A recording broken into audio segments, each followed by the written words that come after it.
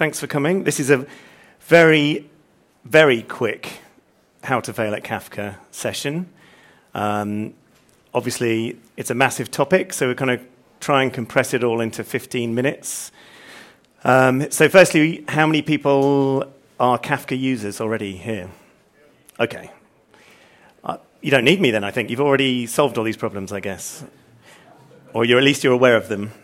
So for those of you that don't know what Kafka is or have never used it, basically it's designed to solve this spaghetti architecture that enterprises often end up with, lots of disparate point-to-point connections. Kafka is designed to slice through that, decouple everything, everything can communicate nicely between each other. But it's more than just messaging. It's got storage, ETL, and it's also got real-time processing, so stream processing, and a whole library of connectors. There's a whole ecosystem of things you can connect to Kafka. So at its heart, it's very simple. It's just a log. Messages come in. They're written to the end of a log file. Dead easy. Other things can come along and read those messages from any point.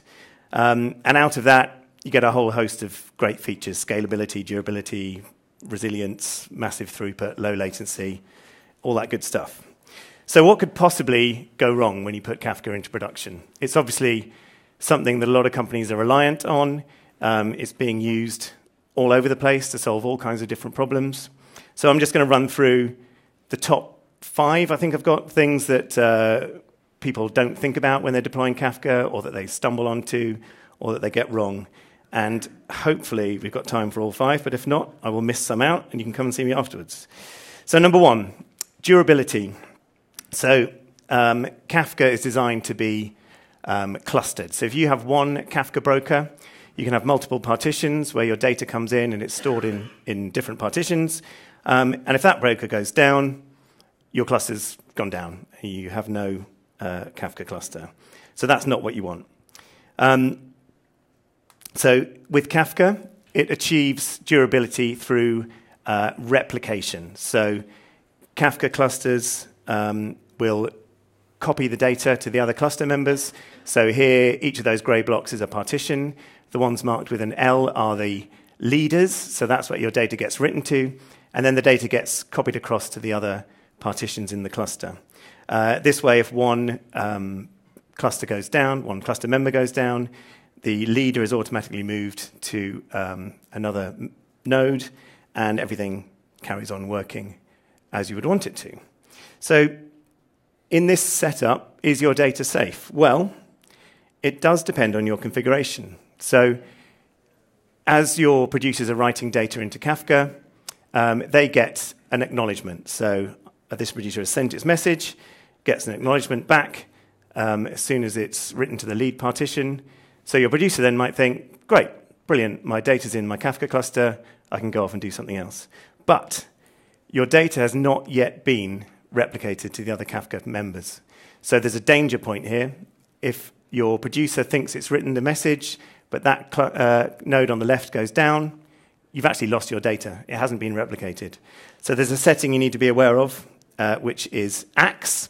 So by default, ACKS is 1, which means the producer waits for an acknowledgement from one Kafka cluster member before moving on. But you probably want to set it to ACKS equals all, and that means it will wait for the data to be replicated to the other cluster members before counting as an acknowledgement. So this way your data maintains its durability. But there's a little hidden gotcha here, because if you say ACKS equal to all, it won't necessarily wait for acknowledgements from all the cluster members. It relies on another little setting we've got, which is the number of in-sync replicas. So if here your producer puts a message into one Kafka node, it has ACKS equals all.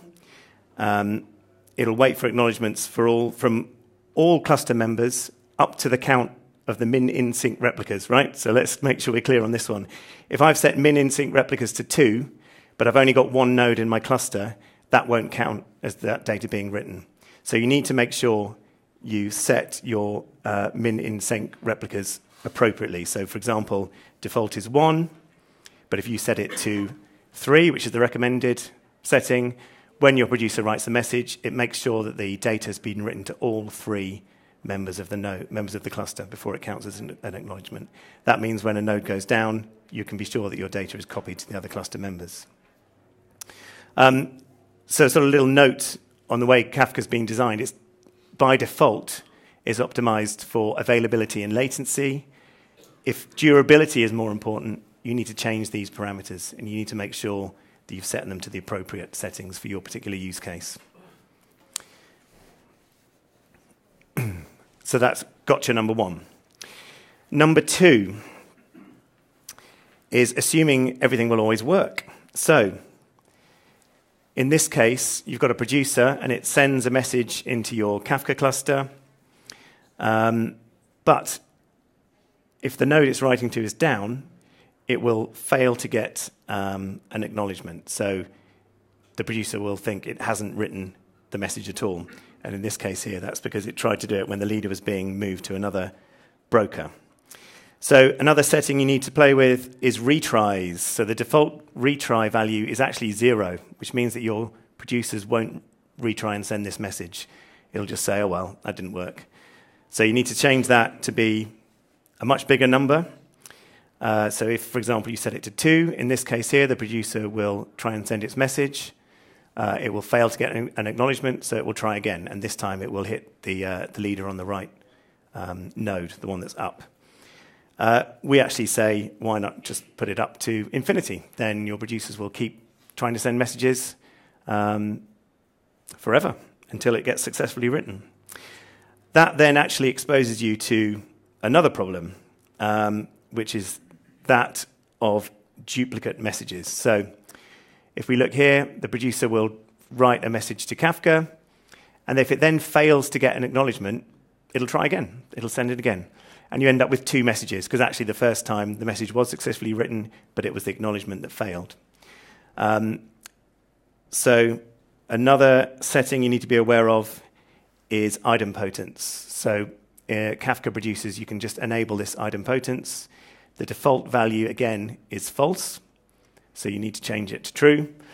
This means that each message gets a unique ID. So if a producer successfully writes the message but doesn't know that it has and tries again, the Kafka brokers will spot that it's the same message because of its user ID, its unique ID, and it will just count it as one message, so you don't end up with duplicate messages.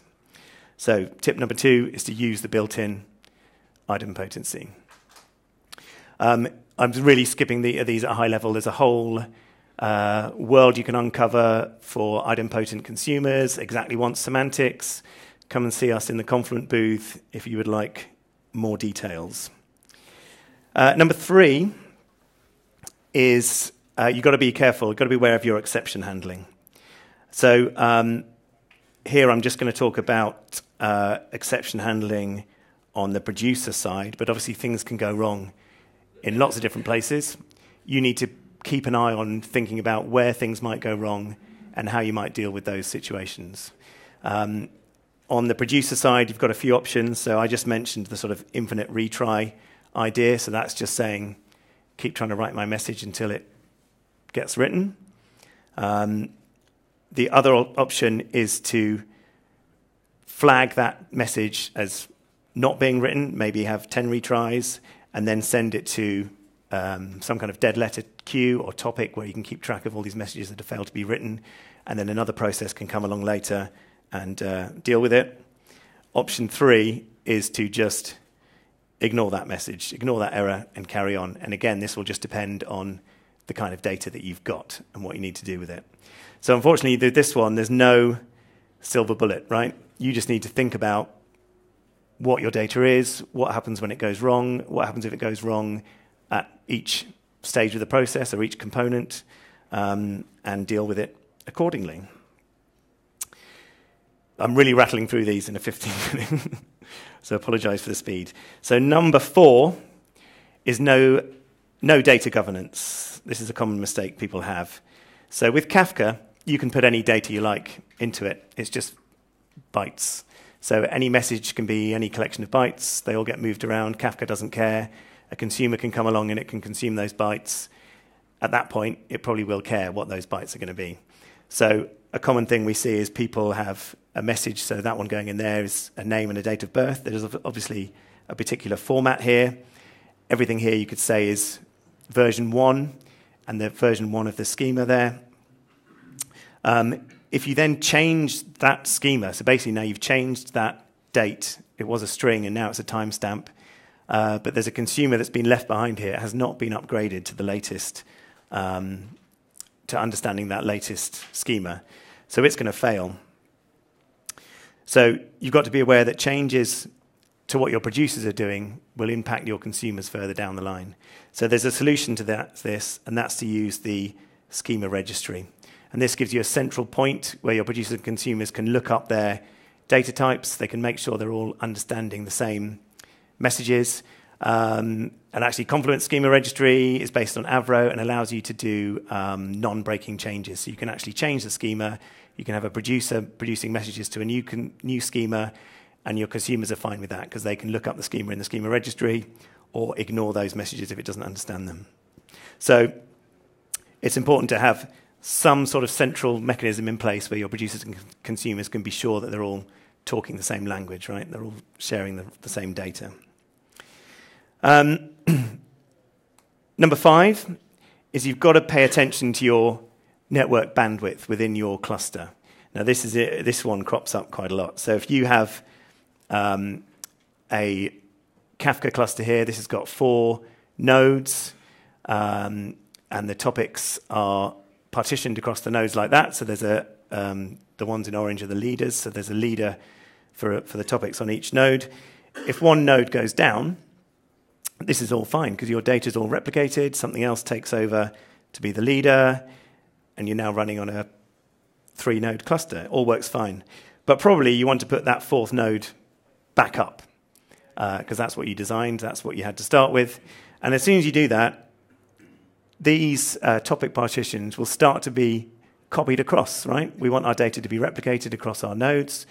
So this data starts to be copied across.